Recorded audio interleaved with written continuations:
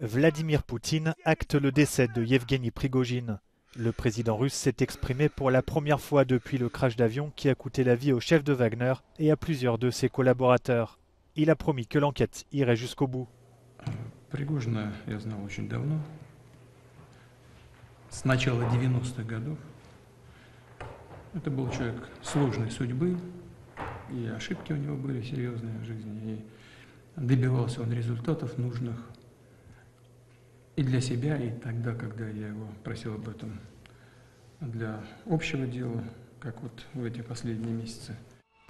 Comme plusieurs dirigeants occidentaux, le président ukrainien Volodymyr Zelensky a sous-entendu que le Kremlin pouvait être responsable du crash de l'avion.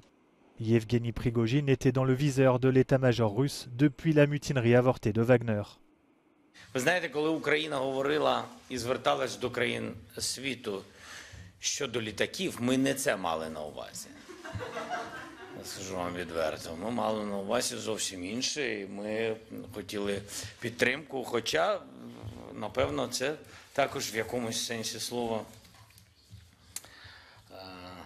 точно допоможуть. А що стосується, ну, по-перше, ми не маємо відношення до цієї ситуації, це точно. Я думаю, всі усвідомлюють, хто має відношення. Fin juin, le groupe paramilitaire avait menacé de marcher sur Moscou avant de stopper sa rébellion. Le président bélarusse Alexandre Loukachenko, allié de Vladimir Poutine, avait servi de médiateur entre Wagner et le Kremlin.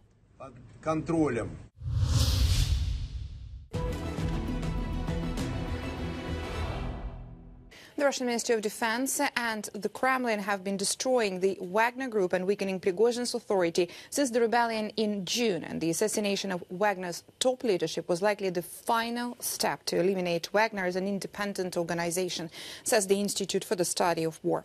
The think tank states Putin almost certainly ordered the Russian military command to shoot down Prigozhin's plane. The entirety of the Russian political and security sphere likely viewed Prigozhin's continued survival following Wagner's rebellion as at Putin's discretion. Putin may have concluded that he had sufficiently separated Prigozhin from Wagner and could kill him without turning Prigozhin into a martyr for the remaining Wagner personnel. Alternatively, Putin may have decided that Prigozhin had crossed a pre-established red line with the efforts to retain Wagner's access to operations in Africa. It is possible that Putin has intended to execute Prigozhin for some time and that the downing of the plane on the 23rd of August was coincidental timing, although this is unlikely, says the Institute for the Study of War. Kremlin news via RIA Novosti reported on the 23rd of August that Putin formally dismissed Wagner-affiliated Army General Sergei Surovikin as commander of Russian airspace forces. The UK Defense Ministry says a few days earlier, on the 19th of August, Putin made a rare visit to Southern Military District headquarters at Rostov-on-Don, approximately 160 kilometers from the front line. This is the headquarters that the Wagner Group briefly seized in June 2023. The UK Defence Ministry says Putin highly likely wishes to project his authority and to portray the senior military command as functional as usual. Les couleurs de l'Ukraine ont illuminé les institutions de l'Union européenne pour marquer le 32e anniversaire de l'indépendance du pays. Les célébrations se sont déroulées à Grimbergen, à une dizaine de kilomètres de Bruxelles. Le rôle des alliés occidentaux est fondamental pour permettre à Kiev de retrouver sa totale souveraineté. Our allies, they understood what kind of danger is Russia represent, what kind of a challenge to the, not only for Ukraine, but to the European Union, to the whole civilized world, Russia poses. So it's our common battle. That's why I'm sure this support will remain and will increase. Dans son message, la présidente de la Commission européenne assure que l'aide de l'Union sera disponible aussi longtemps qu'il le faudra pour que l'Ukraine soit libre. Les États-Unis affirment pour leur part qu'après 18 mois de guerre, il n'y a pas de lassitude dans le soutien accordé à Kiev. I don't think that there is a question of Ukrainian allies withdrawing their support. In fact, I only see more support for Ukraine. It's teaching us every day what it means to fight for freedom. La contre-offensive ukrainienne n'a pas permis de réaliser des progrès significatifs dans la reconquête du territoire, un échec dont l'Union serait en partie responsable, selon une analyste. Why do we spend so much time differing, taking so long to make decisions that could be made much quicker? You know, the relevant arms that Ukraine needs on the field, for example, the F-16s. Why is it taking 1.5 years for Ukraine to get the green light? The pilots still need to be trained. This war will be over much quicker if Ukraine gets what it needs. L'Union a dépensé 76 milliards d'euros de soutien à l'Ukraine, rappelle le président du Conseil européen. Charles Michel confirme aussi que les 27 travaillent sur une nouvelle enveloppe de 50 milliards d'euros.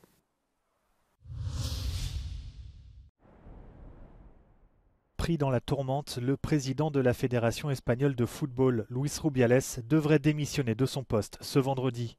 Ce baiser forcé sur la bouche de la joueuse Jenny Hermoso après le titre mondial de l'Espagne avait créé la polémique. La FIFA a d'ailleurs ouvert une procédure disciplinaire à son encontre. Les excuses de Luis Rubiales avaient été jugées insuffisantes par le Premier ministre espagnol Pedro Sánchez.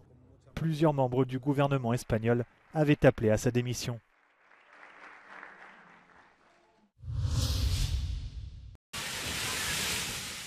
Au moins 20 personnes sont mortes depuis le début des incendies qui dévastent plusieurs régions en Grèce.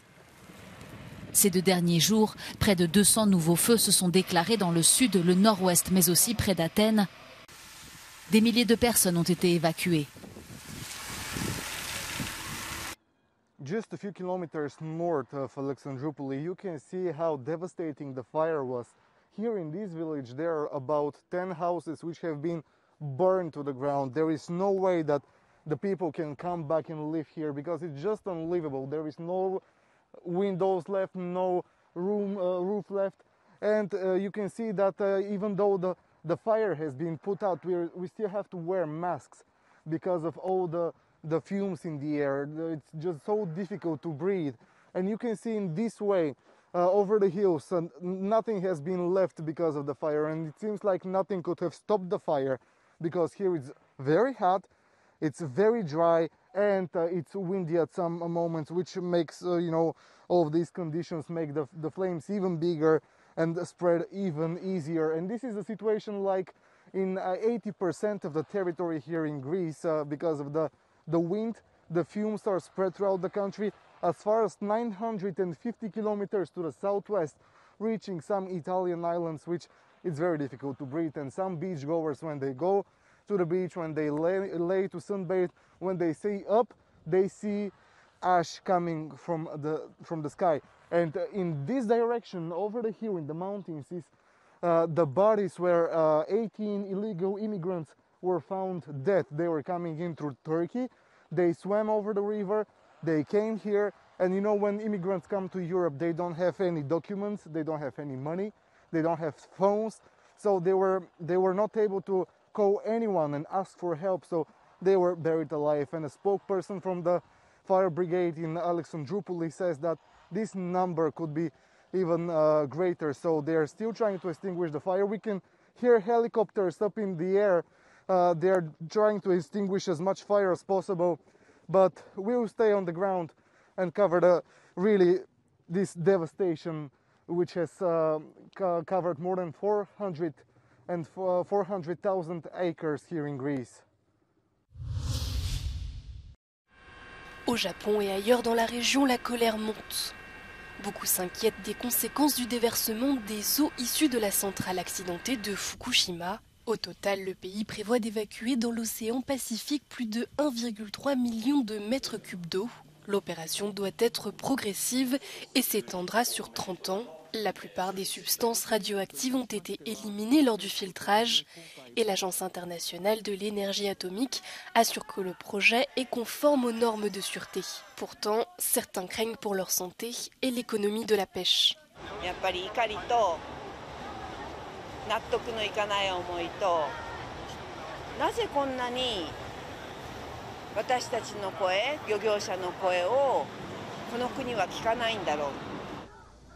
Même inquiétude en Corée du Sud où des manifestations ont lieu.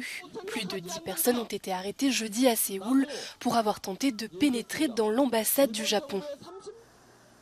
Les vendeurs de poissons et fruits de mer redoutent, eux, que les consommateurs ne deviennent méfiants et une sévère chute des ventes.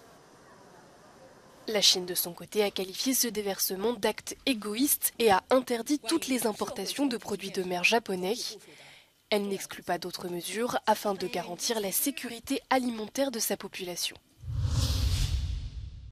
Les BRICS s'agrandissent et accueillent 6 nouveaux membres. Les 5 grandes puissances que sont le Brésil, la Russie, l'Inde, la Chine et l'Afrique du Sud sont actuellement réunis à Johannesburg pour le 15e sommet du groupe. We have decided to invite the Argentine Republic, the Arab Republic of Egypt, the Federal Democratic Republic of Ethiopia, the Islamic Republic of Iran, the Kingdom of Saudi Arabia, and the United Arab Emirates to become full members of BRICS. The membership will take effect from the 1st of January 2024. L'expansion du groupe a été décidée à l'unanimité comme le prévoit la procédure, même si le Brésil et l'Inde ont exprimé quelques résistances. Au total, une quarantaine de pays avaient demandé leur adhésion ou manifesté leur intérêt. Les BRICS produisent actuellement un quart de la richesse mondiale et rassemblent 42% de la population du globe. Thank you, President.